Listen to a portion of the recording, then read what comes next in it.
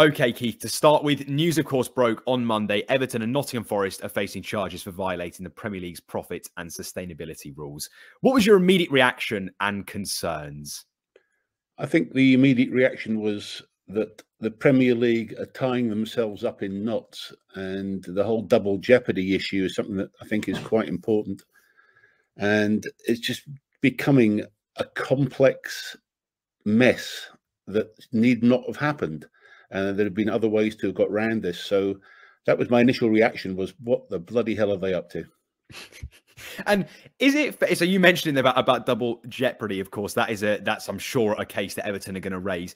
Is it fair though that now Everton not only are facing one breach, they're going on to face another when the first hasn't been concluded? What's your thoughts about that? Should it be taken one case at a time? Because of course, as they've announced, they're not going to do it at the same time. What are your thoughts on that generally? Well, there's a very important point, I think, about this that did raise itself in yesterday's select committee hearing as well with Richard Masters. And yes, of course, on the Everton issue, I do believe the first case should have been resolved before any second case could have been issued. But more importantly, this brings up to me the fact that the Man City case itself should have been resolved first before any other clubs and cases should have been heard.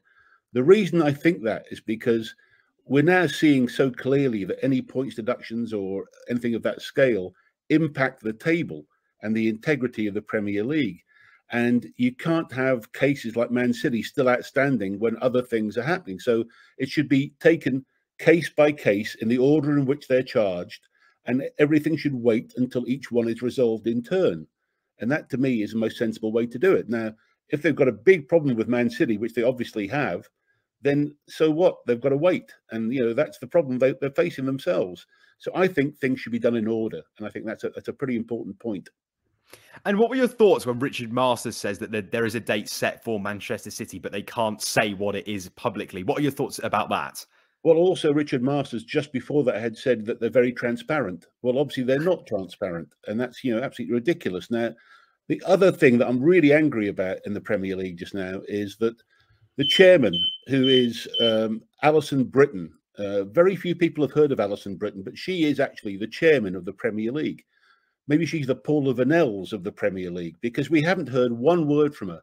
And this is a very important case about Everton, who are founder of the Premier League, one of the major clubs in the league. The first time ever the Premier League's done a 10-point deduction.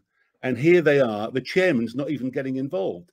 Now, is it because she doesn't understand the detail about this? Why wasn't she on the select committee yesterday?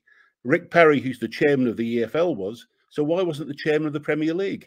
Is it because she doesn't really understand it? Is it because she hasn't got a view on this? We have to hear from the chairman. This is a very serious thing. And without hearing from her, then she's useless as far as I'm concerned. What's her role as a chairman if she's not getting involved in an issue this big? I mean, the other thing, talking of that, Keith, that Masters raised was in terms of Chelsea. He, of course, said we won't announce the outcome of anything until the investigation has been completed. What do you make of that, not only with Man City and sort of the, you know, the points that you've raised, but in terms of Chelsea, when there's obviously quite a lot that they're investigating, but they're not willing to go public. And yet with both Everton and Forest, they've been very honest and open with what's going on. What are your thoughts? Well, my thoughts are overall how I don't think Masters is up for this job, because he's leading the Premier League down rabbit holes that are overly detailed and are, you know, a massive amount of detail involved. We understand that, and it does take time, but therefore everything else should be put behind it.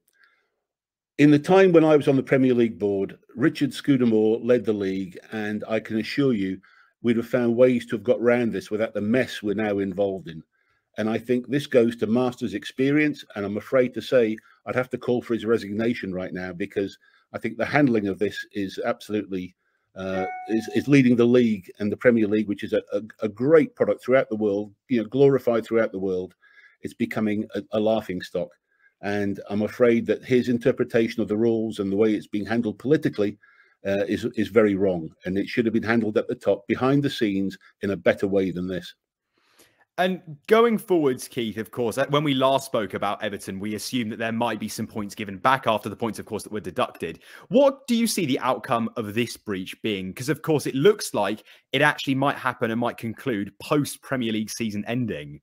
Well, that's I say the worrying thing here on that issue is that not only is it a points deduction, what that means is that players who are thinking about should I renew my contract or different things will then decide about possibly going to other clubs, and we may lose players.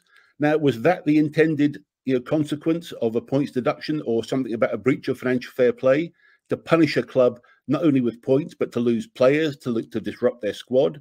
It's going way beyond. It's becoming draconian in the effect it's having, and again, that's because it's not been thought through properly by the authorities. And I wonder going forwards what that'll look like. But I'm going to come to that in just a minute because I'm intrigued to get your overall summation. If we look at Everton's league position, as we discussed previously when we spoke, so please go and do listen to that podcast episode if you have missed it. At that point, of course, Everton were in the relegation zone. They've now climbed out there 1 point above the drop zone. What's the general feeling among Everton fans, Keith? Are fans confident that Everton are going to stay up, regardless of this potential points deduction that may happen as well? What's the feeling now that this has come into play? Well, I think the feeling is still very positive that, yes, Sean Dyche has got the squad playing well. I saw one group today saying, okay, if we got a 10-point deduction, which we already have, and then we got another one, we'd still stay up. There's a battling feeling certainly amongst the fans. And I think there's just an amazement still that something that is relatively minor in terms of the scale of finances, although Everton have admitted they've done wrong, has ended in such a draconian penalty, and that's the issue that I think we're having to face. Could all of these alleged charges, Keith, actually damage the reputation of the Premier League? You mentioned earlier, you called it a laughing stock. Could this long term have a really, really negative impact on the league's reputation? It really does have a big impact. Now, I mean, you know yourself that things like stock exchanges around the world, their reputation is based on the regulation and based on how well they actually are regulated. And that's how the financial market in Britain has done so well. The Premier League's exactly the same. And I think we're being looked at. And leagues like La Liga are laughing just now. Many new areas of growth and development who will be challenging the Premier League will see this as a weakness and a chance to go forward. And again, I will say it happened on the chairman, Alison Britton, and Richard Masters' watch, and they must be held accountable.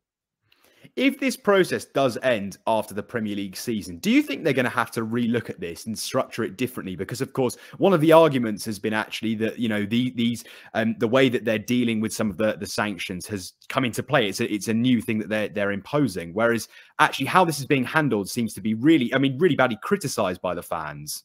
Well, already Masters said yesterday again at the Select Committee that they're moving towards the UEFA method of financial fair play, which means they're already admitting that what they have at present is not fit for purpose. So again, it's just weird how this is happening, and I say it beggars belief. And so to admit that that the rules that you're using right now are not really fit for purpose, yet you're using them to penalise clubs in such a way. There's got to be a better way around this, and there should have been some way to have handled this better. I mean, one thing that's been brought up, Keith, which is totally relevant, is, of course, there's been reignited calls now for an independent regulator in English football. Is that a viable solution to address concerns about FFP and overall governance of clubs?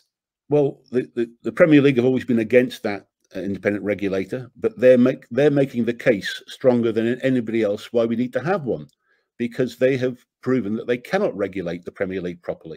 So therefore, I think the independent regulator's case has been strengthened, and it's their own fault. And I think one's going to come in, and this is a big reason why. And if you were still at Everton at this present moment, what would you be saying, number one, but also how confident would you be about this season and sort of the foreseeable future for the club? Look, it's a state of flux at the moment. It's a very difficult position. You're having to react day by day, hour by hour in certain cases. So it's very hard to look forward much further than a couple of days at a time. And what can fans look forward to? Aside everything going on the pitch, of course, we've seen some issues with VAR, including Dominic Calvert-Lewin getting sent off quite controversially. Apart from the stadium, are there any other things that fans can really look at and go, this looks fantastic for us? Look, having probably the best stadium in the whole of football is going to be something to look forward to. And certainly the way that Sean Dyche has got the squad playing is also something that Everton fans are happy about. So at the end of the day, we're a football club. We have to play good football. We have to fight like Everton do.